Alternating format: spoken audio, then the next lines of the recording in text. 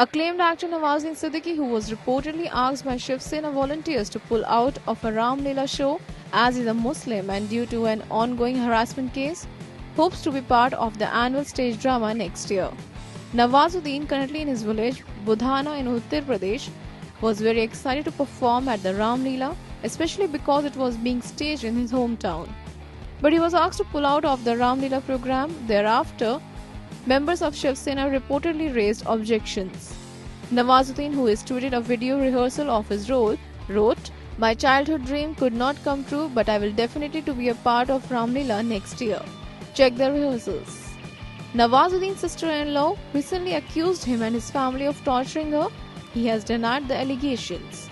Anna's report.